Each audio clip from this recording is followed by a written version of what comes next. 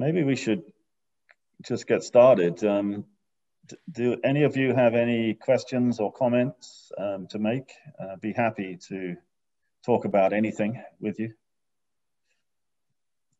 Actually, I have a question. Maybe we can talk on that until Mario comes. I'm always curious. You have inspiring work on hepatitis C, but I'm curious on how did you pick the subject? When I ask this to senior professors, doctors, they say I didn't pick the subject, but the subject picked me instead. It's like a magical thing. And yes, if that is so, I'm waiting for my subject to pick me. Do you have any comments and maybe insights on what to do with this subject? Yeah, thank you. Great question.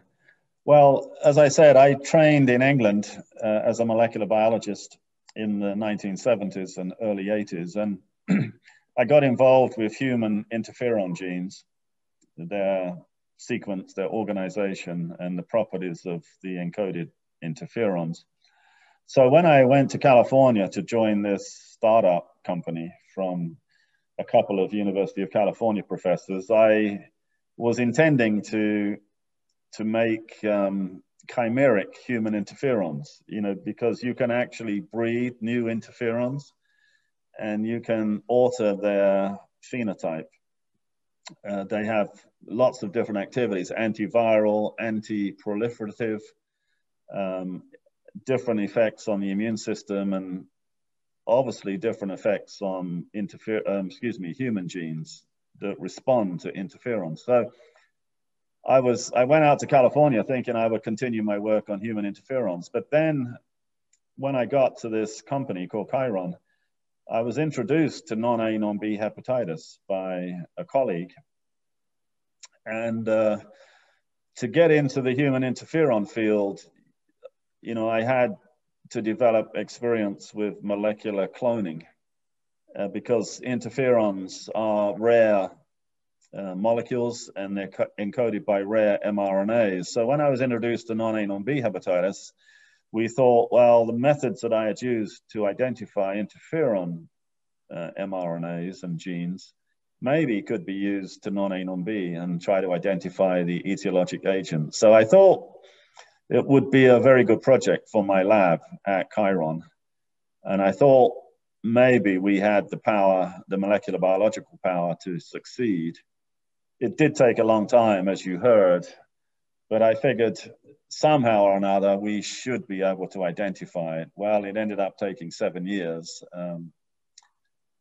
So yeah, I changed. Once I heard about non-A, non-B hepatitis, I thought it would be a very important medical problem to solve.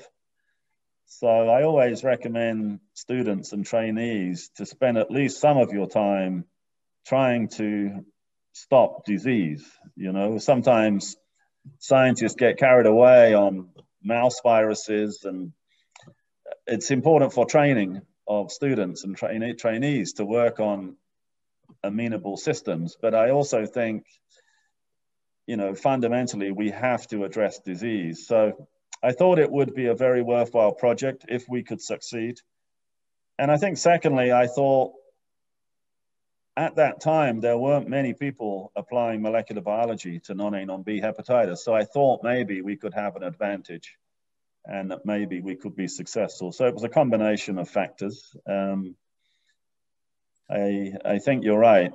Many times the project picks you and there's an element of chance. But I think if you focus on disease, get trained very well. I think training is obviously very important, and then applying your training to diseases is something that's very valuable. Great question. Thank you, Fatihan. Thank you. Hello, Onda, can you hear us? Hi, hello, hi again. I think Mario was having problems. Yeah, that was a bit difficult for me also. I am a bit late, sorry about this. So, yeah. Michael, besides all your scientific story, I mean, this is very interesting and amazing. Also, when I read your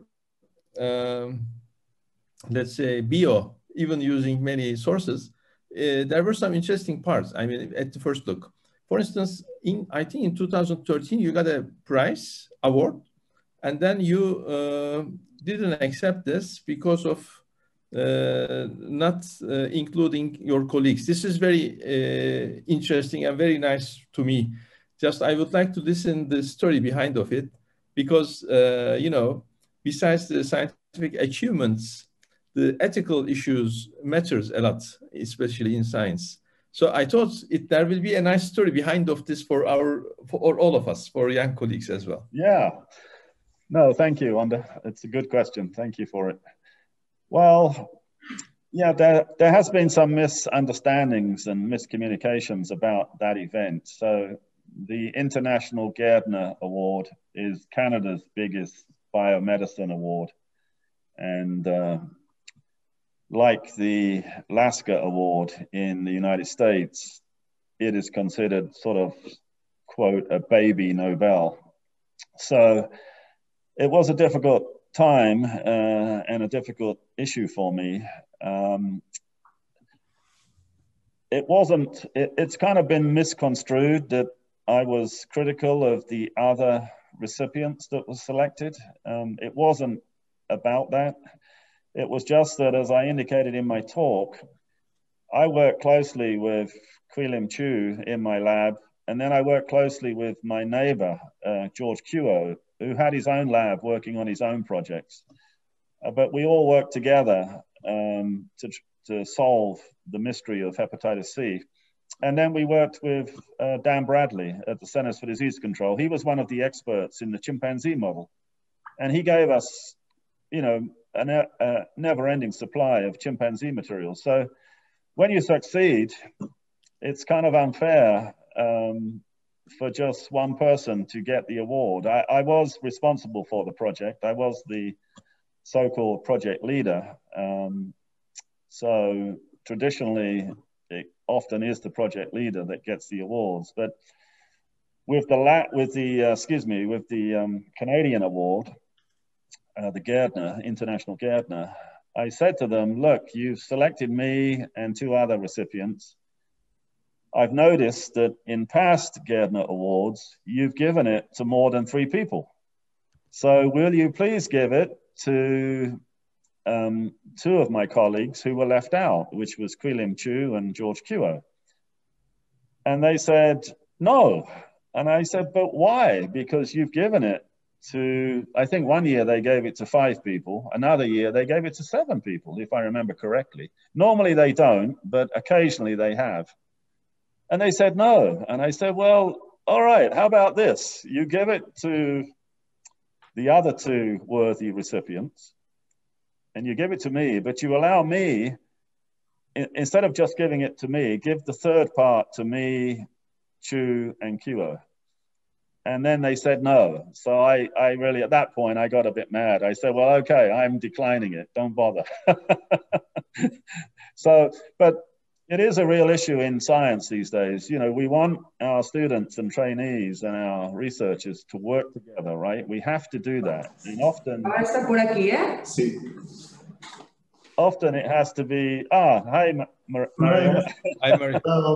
I had to change my PC. I'm sorry, I'm really sorry, but we had a problem with my PC, so with my laptop. So I'm glad I could join you again.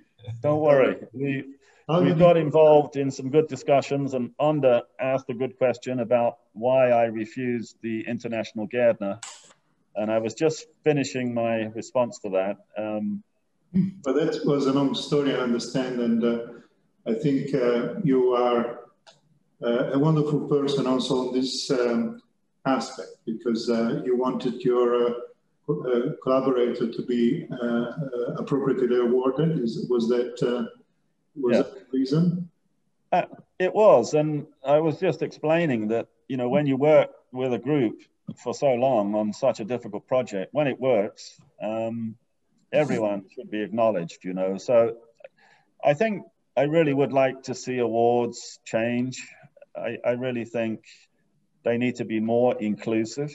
I think, you know, the Nobel for Hep C was a great award to get, but it would have been a lot better if another two or three or even 4 people were included. I think the field knows who was the nucleus.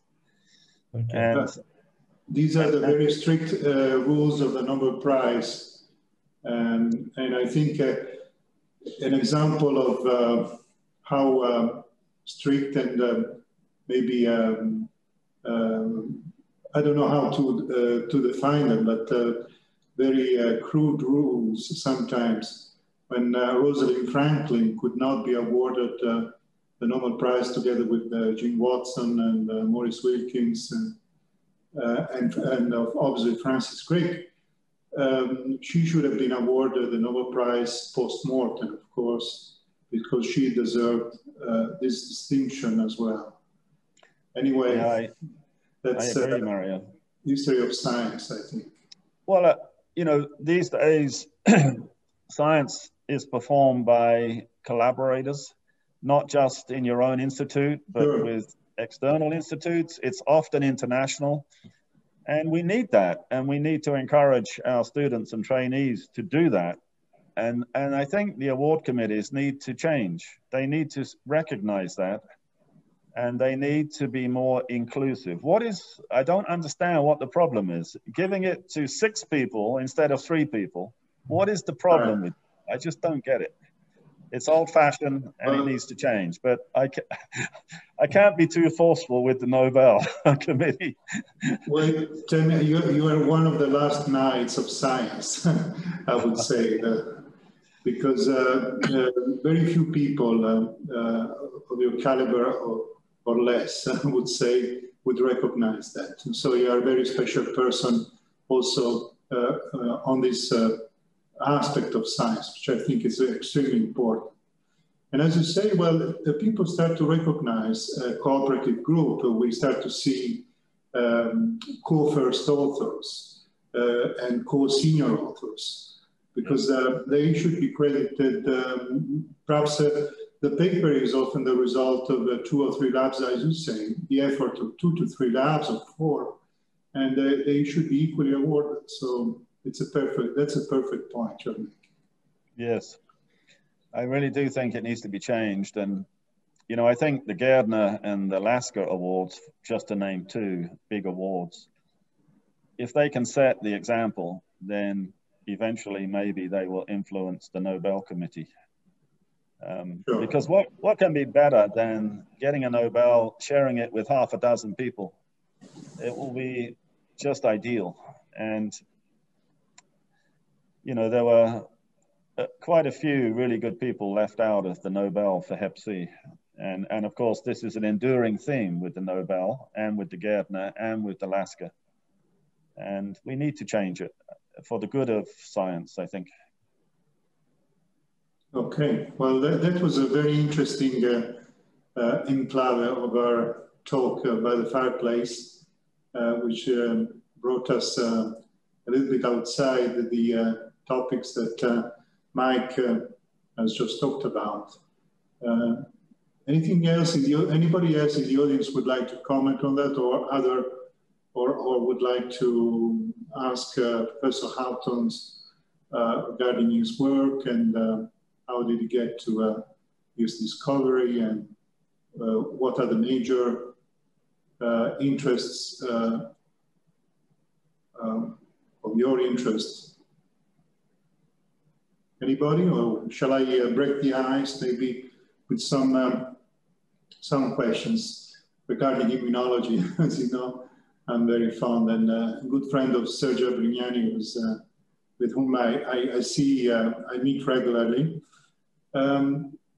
You talked about the E1/E2 vaccine in chimpanzees, but there's a very important thing that came out. While the chimpanzees were protected from developing chronic liver disease, they did not get sterilizing immunity. Do you think in the vaccine you are working on, would there ever be the possibility of inducing a sterilizing immunity? I think in some individuals, yes, Mario. but probably in most individuals, there will be an acute infection that will then resolve and the virus will be eradicated. So yeah, to get sterilizing immunity, as you know, is a very high bar. We did see sterilizing immunity in the chimps that we challenged with homologous virus. 5 of the 7, I think, 5 of the 12 were sterilized. They were the highest responders to the vaccine out of that group. But when we started challenging with heterologous virus, we didn't see any sterilization. So it's a very relevant issue, as I'm sure you know, because there's a lot of discussion now about trying to prove efficacy of the vaccine in humans by vaccinating volunteers, challenging them with the virus, and then treat them with antivirals if they don't eradicate the viremia. But the question then becomes, well, how long are you going to leave the infection before you treat with antivirals? If you think there's going to be sterilizing immunity, then of course you don't have to follow them up for very long, just a matter of weeks. And in fact, if they're negative, you can follow them up forever because there's no worries from the viral infection. But if most of them become acutely infected and viremic, which I think they will, the question then becomes, how long do you leave them before treating them with antivirals? As you know, chronic non-A, non-B, chronic hepatitis C is defined as at least 6 months of viremia. So are we going to have to leave those volunteers viremic for 6 months? And if they don't resolve, then we treat them with antivirals? And what are the ethical issues of that? You know, as you know, Mario, in the acute phase of infection, clinical manifestations are normally not seen. It's very rare in the early months, even years of acute infection to see clinical sequelae. So there's an argument that we can leave the volunteers for 6-9 months. It's fine. They won't get ill.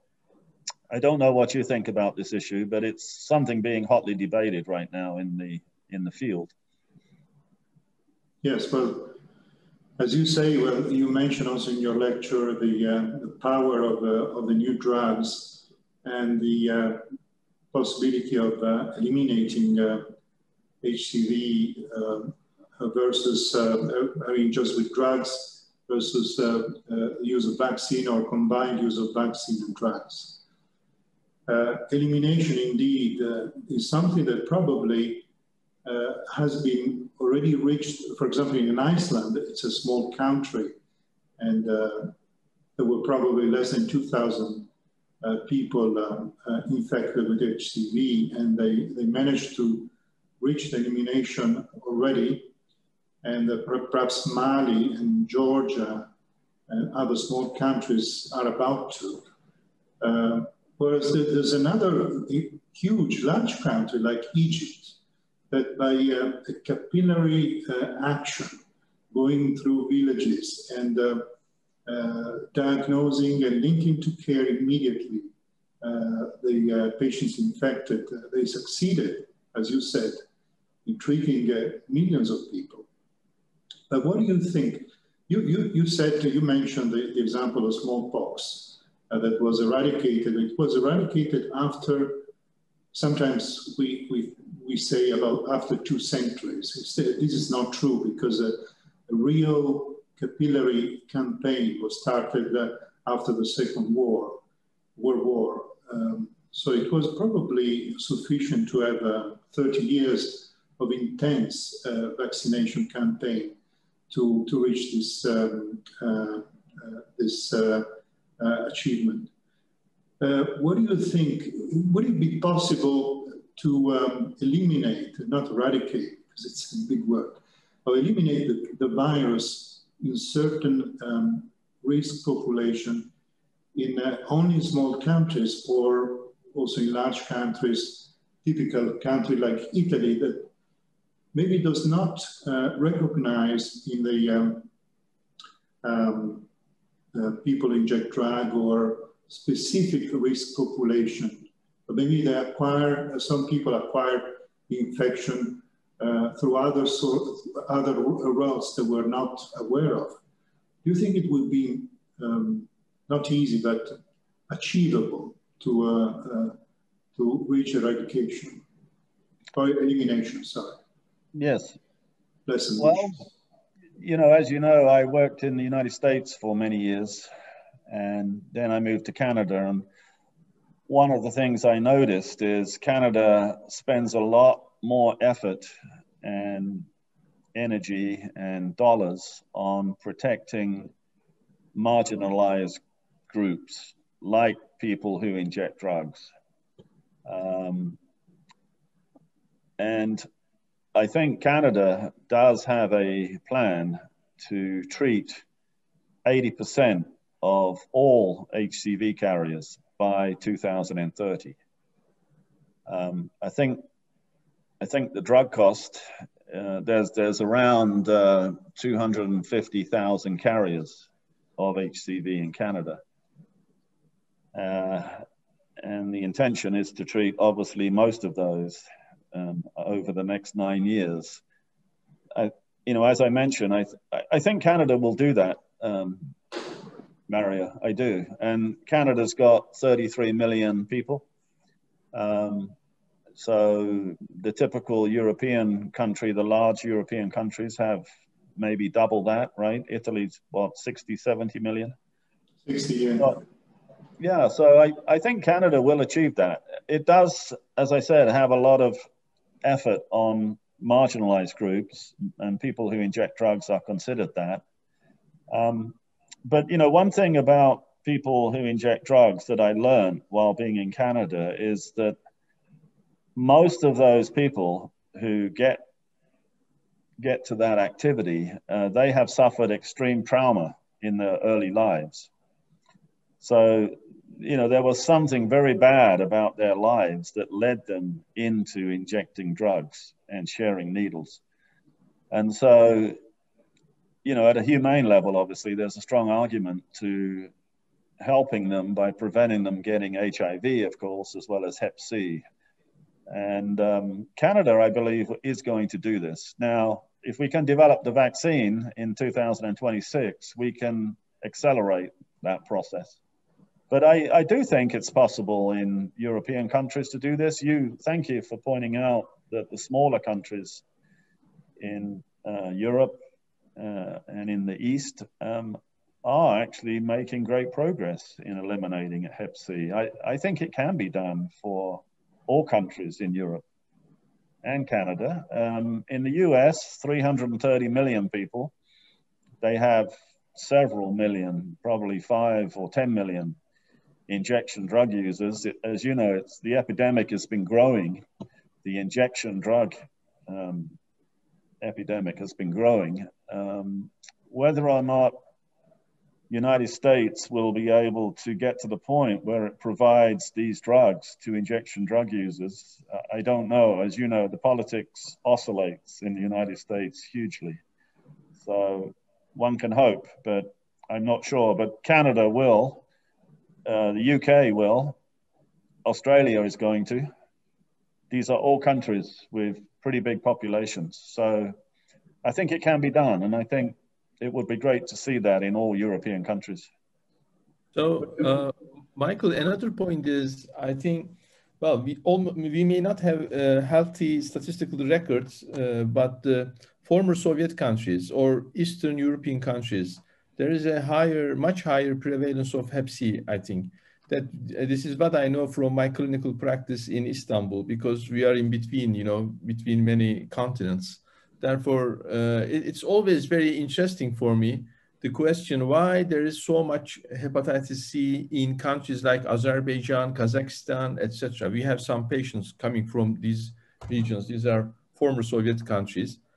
Maybe their overall name is changing anyway, but these are not very well studied areas, I think. Also, we don't have much nicely reports from about the prevalence and incidence of hepatitis C, but I think it is much higher from other countries, and I still wonder why there is such much higher prevalence or incidence in these countries?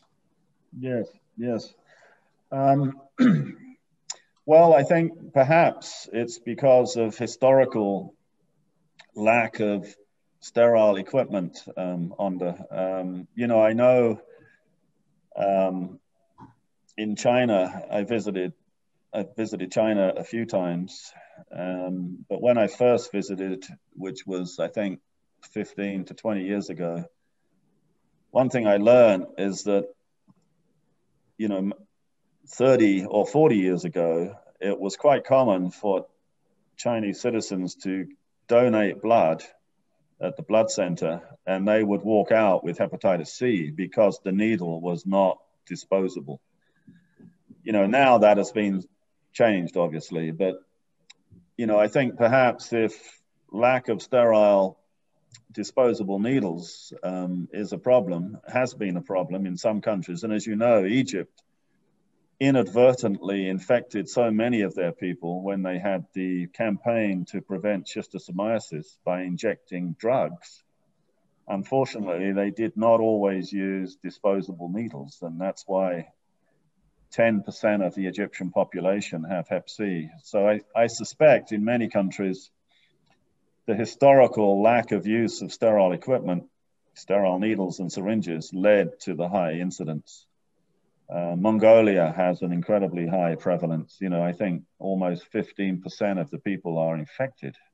I think it's probably the historical use of reused needles. Thank you. Well, all the prevention from harm reduction programs are very important. I think if Canada, as you say, has implemented that, that's another plus to reach elimination in a given country, I think. Yes. Several models have stressed that, and I think they're right. There's another thing I wanted to ask you. Do you think that COVID-19 will put to a stop the elimination program by 2030? Because there are some simulations and modeling that say even 1 year of difficulties due to the pandemic may have resulted in a very, very high number of diagnoses that are not made, and an increase in the number of chronic infections, so an increased number in primary liver cancer and decompensated cirrhosis as a result of undiagnosed hepatitis C. Do you think that the famous 2030 goals of WHO will be hit by the COVID pandemic? Yes, good point. Yeah, as you implied, COVID is not helping the treatment of other diseases besides COVID. People are delaying getting medical testing and treatment and management and so forth. So it's a good point. As you know, Mario, when Hep C patients are treated with the new drugs, almost all of them get cured. And you see a huge decrease in the incidence of liver cancer as a result. However, some of those cured people still develop liver cancer, and that is because the virus was inflaming the liver prior to treatment, and it already started the cancer cascade. And even though you eliminate the virus, it's already started, and some of those patients go on to get liver cancer, unfortunately. So, yeah, anything that impedes diagnosis of other diseases and treatment is going to lead to more disease, and COVID has had that indirect effect. I agree with you. But, excuse me, I think we've seen all the COVID variants emerging. We might see new ones in the coming fall season, the winter. But I think the vaccine companies have done a great job. And I think we still have to be vigilant, and I think we're going to have to boost people 3 times. I think we're going to have to boost people on an annual basis for the next few years to get rid of COVID all around the world. But I think once we've done that, we'll have good control of COVID. And I think if there is a good thing coming out of COVID, it's obviously that everyone now, including governments and funding agencies, is aware of the huge threat that viruses pose to mankind. And we need to do a better job in general at preventing virus disease. And so, although COVID has inhibited progress with Hep C, I think in the long term, it will also help and make people, hopefully, governments will be more willing to spend taxpayers' money on curing hepatitis C patients with the antivirals. And that's the other thing, isn't it? COVID, I put my name to a petition asking for temporary suspension of patents around COVID vaccines and treatments. And what Egypt did, and as you pointed out, thank you, Iceland and Georgia and other countries have done so well by first diagnosing Hep C patients and then treating them. If we are to do this in the big countries with the bigger populations, we have to address the cost. How is it that Egypt could treat their patients for $80 per patient? And yet I'm sitting here in the United States, in California, it costs $25,000 per patient. Why is that? Well, it's because Egypt did not approve the patent on the antivirals in Egypt. And if they had it done, they would have been bound by the very expensive price of the antivirals, which we now are subject to in the United States. So there has to be a compromise, right? Where companies like Gilead, you know, I've got some good friends there. They did a wonderful job. They were the first company to come up with, as you know, with the potent antiviral cocktails. They worked really hard. They're really talented people to develop those drugs. And they have shareholders, and the shareholders demand money coming back to them. And so they have to have prices that can do that. But there has to be a compromise, surely. We can't be in a situation where it's $80 in Egypt, $25,000 in the United States. There has to be a compromise. And I think the governments need to come together on this, honor patents, allow companies to make money for their public good, but don't make it so expensive that you can't treat diseases like Hep C. It's kind of obvious, isn't it? But we're in almost a ridiculous situation right now. Yeah. Well, in fact, I was somehow surprised when I learned a few years ago that a Western country such as Australia decided to go on with the Indian generic drugs, which costed just a fraction of money. And I remember in the early 2017, where in Italy, we were not allowed to treat diseases other than cirrhotics. We sent patients to India or tried to get to import unofficially drugs from India. I was even sued. I was even caught by the police, the custom in Italy, because I procured treatment for 3 or 4 patients at a time by declaring that the drug was not available in Italy. And indeed, it was not available for the type of liver disease that it was, there was an indication in Italy at least. So they had to be at least cirrhotic, which I find ridiculous. So I'm still a trial pending on it. I'm not sure what's going to happen, but I have a lot of support locally from the patient community. So I'm quite, you know, I'm not worried about it, but it's amazing. Well, thank you for doing that. I think that was great. You procured the drugs from India for your patients, and we need a political solution, don't we? And we really do. Hep C has really emphasized how we've got to come up with compromises. The companies have to make money. That's what they're there for.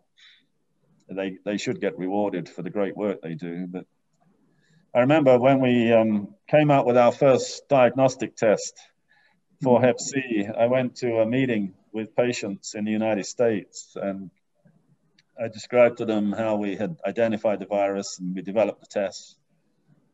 And then afterwards, in question time, a lot of them attacked me because the tests, they said, were too expensive. It was $6 at that time for an ELISA. They said, this is ridiculous. It should be 1/10.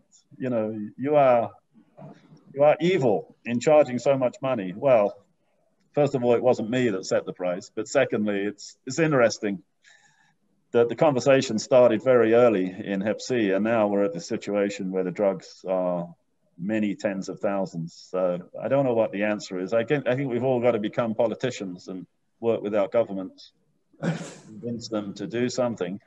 Maybe I can do that in a few years' time. Okay, we will be supporting you. Thank you. And showing the solidarity. And yeah, well, it's been a great discussion, and I'm happy to continue it. The Nobel certainly changes your visibility. You know, you become a bit of a celebrity, and you do have some power when you get the Nobel Prize. So I've up to now, I've been kind of trying to get people interested in what can we do around the world to minimize the risk of a future pandemic. You know, so that's been my main non-science thinking, although it obviously does involve science. But I think this discussion today was very good.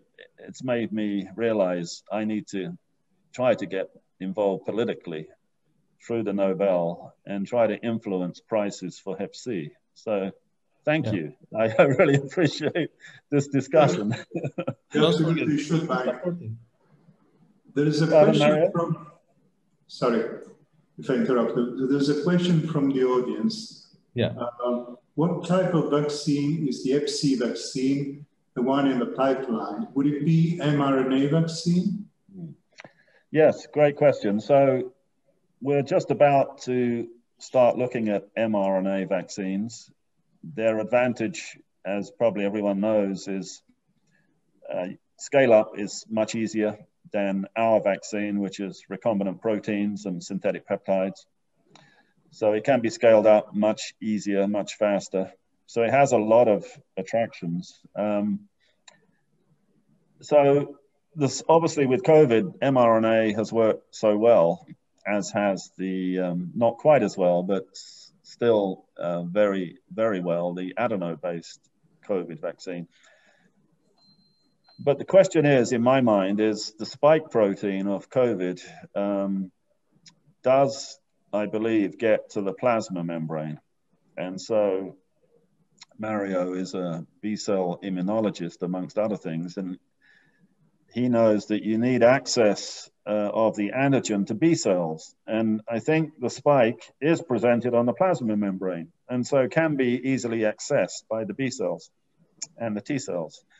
Now, the question is, E1, E2, as I tried to explain, I believe is the best envelope glycoprotein antigen for Hep C vaccine, but it is tightly anchored in the lumen of the ER. It does not get to the plasma membrane. So it's going to be interesting to see if we can reproduce the results with the COVID spike with Hep C E1, E2.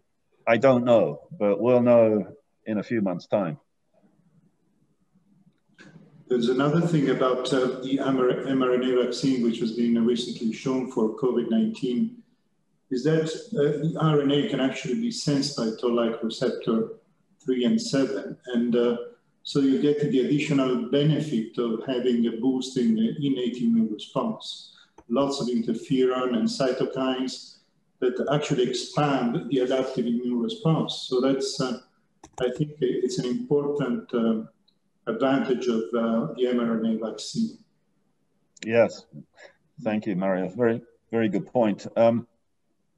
It also allows me to point out that some of the adjuvants we're planning to use for our recombinant protein vaccines, the Hep C, we're going to be working with the Helmholtz Institute in Germany. They have cyclic dinucleotide adjuvants that activate the STING pathway. So they're derived from bacterial infections that produce cyclic dinucleotides, and our response to bacteria is a strong innate response through the STING pathway. And as you probably know, the STING pathway results in large levels of type 1 interferon. And as you said, that molecule enhances adaptive immune responses. So next year, we're planning to do a clinical trial in Germany with Helmholtz with the STING adjuvant, and then in Canada and possibly in the US, we'll be working with other adjuvants that are very strong Toll-4 agonists. And that example I showed you in my talk with our COVID vaccine in mice, albeit it's only in mice. I just wish what you got in mice, you could get in humans. That often doesn't happen. But that adjuvant that was really powerful in mice was a Toll-4 agonist. So I totally agree with you. Vaccines, mRNA works because of the Toll agonists, as you mentioned, but we can recapitulate those with our vaccine with the right adjuvant also. Okay. Any question from the audience? Should catch this unique opportunity. Yeah. Yes, we do have another question from Dr. Najiba. Ender, would you like to comment? Yeah, just continue, Mario, please. She says, would this vaccine have fast tracking like COVID-19, or will it take the usual few years for approval? Mike. Yes. Well, you know, one of the reasons COVID vaccines were approved so fast is that the incidence of disease was so high. And so you have a way to show efficacy. That said, many, many thousands of people were enrolled. But by doing that, by enrolling those huge numbers, you could show efficacy within a year. With Hep C, we don't have that kind of high incidence, right? We would have to go to people who inject drugs. And in some of those groups, the incidence of infection is around 10%. But, you know, it's not as easy to do clinical trials in people who inject drugs as it is in volunteers for COVID. So it becomes much more difficult, much more complicated, and you need time. You know, there was an efficacy trial performed with a Hep C vaccine from GSK. It took nearly 5 years to run the efficacy trial, and unfortunately, it didn't work. It was a very different kind of vaccine to the one I described that we're developing, but it didn't work. It took 5 years. So that's why lots of people are now thinking that maybe we can vaccinate humans, volunteers, challenge them with virus to prove the vaccine works. If you do that, you can do it quite quickly. And if we did that, maybe we can get the vaccine approved, at least for high-risk groups initially, in maybe 2 to 3 years' time. But I think with Hep C, it's, yeah, so maybe, I guess, is that fast? That's still not as fast as COVID. So it would be nice to get a big pharmaceutical company interested in Hep C vaccine. I've written to Moderna, I've written to BioNTech, and so far have got no replies. So I don't know what that means. And I've talked to... They're working on it already, yes. Hopefully they are. And then maybe we'll have it very quickly. There's another question from Dr. Brugger. I guess even with a vaccine, you would need direct-acting antivirals to break cases of vertical transmission? Well, not necessarily, right? Because Hep B vaccine is given now to all babies, and it does prevent vertical transmission from the mother. So potentially Hep C could be the same. Yeah, so, you know, the hepatitis B vaccine is a universal vaccine. It's given to all babies around the world now. And hopefully Hep C will do the same thing. Maybe we are coming. May I follow on this? Oh, I'm sorry. Oh, but okay. For hepatitis B, you need to give active and passive, right? If the mother is replicating, right? So you would need to do the same for hepatitis C then, or am I wrong? Well, thank you. I thought babies just receive the Hep B vaccine. Maybe you're right, with certain types of carriers of the mothers, maybe antibodies given as well. But I thought it was just vaccine given to most babies now around the world. Do you know, Onda, Mario, or anybody else? No. I'm not sure, no. Not sure. Yeah. I think mainly it's just the vaccine that's used. Now, you know, maybe the questioner is correct. Certain types of mothers, if they have a lot of E antigen of Hep B, maybe the antibody is given to the babies in that situation. Well, we have lots of very good monoclonals to Hep C now that are highly cross-neutralizing. So it's not beyond the possibility of developing an antibody product also, now that we know more about neutralizing epitopes of Hep C. But yeah, thanks for the question. I'll check on that.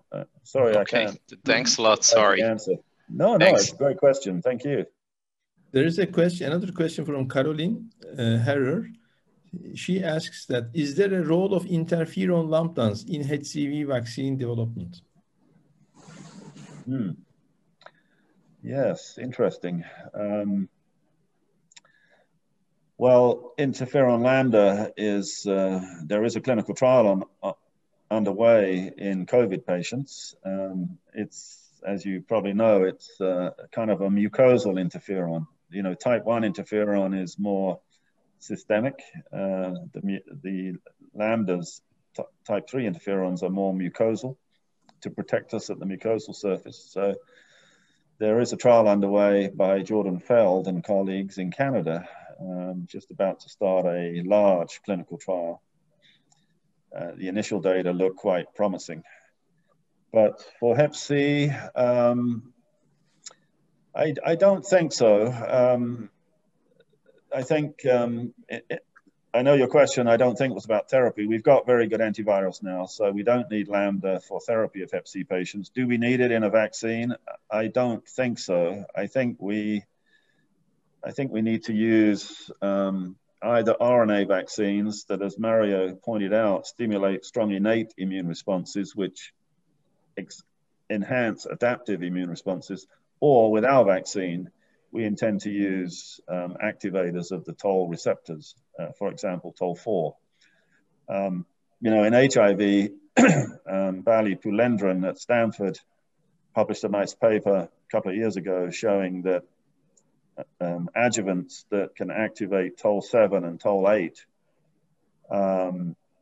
do quite a few good things in the context of an HIV vaccine. They enhance the durability of the immune response, antibodies and T cells, and they do that by enhancing germinal centers of B cells, and they enhance the duration of plasmablasts' half-lives.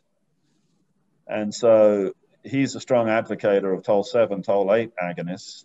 I think he's also a strong advocate of using those in COVID vaccines. And I think, personally, I think COVID is a disease, an acute respiratory disease, where within a few weeks, you might be fighting for your life. That's where we really do need long-lasting humoral and cellular immune responses. And that's where I do think we need the TOL7, TOL8 agonists that he's shown prolong immunity. I think for Hep C and Hep B, I think it's a case of priming a good memory response. And you can do that with TOL4 agonists. You've got to prime good B cells and good T cells. Then those responses decline over time, but you have a memory response left. You have memory B cells, memory T cells, so that when the person gets infected, then you get an anamnestic response, and you quickly develop cross-neutralizing antibodies and cross-reactive T cell responses, which then eradicate the virus. So it's interesting. I think the choice of adjuvant does depend in part on what kind of disease we're trying to protect against. Thank you. Thank you, Caroline. Thank you. Thanks, Mike. Just one last question. I think we have to close in a few minutes. I am really, really very sorry about the fact that it's so difficult now to find funding for HCV research, besides vaccine, of course, but you have to have a well-equipped and strong lab with lots of mind thinking about it, like yours. But I think HCV is a wonderful model of a chronic viral infection that can be cured. And to study the scars, for example, that this chronic infection leaves after being cured into the host immune response. And it's been shown by, for example, like George Lauer group that T cell continue to show exhausted phenotypes once the infection has been cleared for months. And it's very surprising. But it's surprising in two ways. Number one, why should it leave such evidence of exhaustion after so many months? And the second, what does it mean? Because in fact, apparently those individuals do not present any immune deficiency. I mean, or they could have a specific immune deficiency towards an immune response against the viral HCV itself. But it's very interesting. I mean, intriguing as a model. I don't know what you think about it. Well, like you, Mario, I was shocked when I saw that data that the immune checkpoints are not rapidly downregulated after cure. I was very surprised to see that. And like you, I'm puzzled. Why is that? If the antigen's removed, as you know, immune checkpoints are upregulated as a result of persistent antigen stimulation. So you would have thought when antigen disappears with antivirals, those checkpoints should come down quite quickly. So maybe, I don't know, yeah, maybe it means that even though these patients are cured clinically and virologically, maybe somewhere there's still some virus stimulating the immune system. And that's remind me of some studies that Barbara Riemann did, right? She and other groups, they looked at, I think they took, yeah, they did. I think they took people that had been cured with the antivirals, and then they inoculated chimpanzees with a very large volume of their blood. And they could see some evidence for either infection of the animals or some kind of cellular immune response to the virus when they did that. So maybe it means there's still some antigen around somewhere. It's not clinically manifested and you can't detect it with PCR, but maybe there's some antigen somewhere that's causing those checkpoints to maintain. I don't know. It's a fascinating area. You're right. That's a nice grant for you, Mario, to the EU, being an immunologist. Well, thank you. I think if there's no other question, I think we should close this session. It was, again, I was so pleased to have you here, Michael. I did everything in my power to attract you to give this wonderful lecture, and even more pleasing fireplace session here in total informality. It was excellent, really. So thank you very much from all of us. And, thank you. Hope to see Mario, you soon in person. Thank you very much. I really appreciated the invitation and greatly enjoyed the fireside chat. You've given me work to do on the drug costs. Thank you very much, and I appreciate it. And I might rope you into this as well.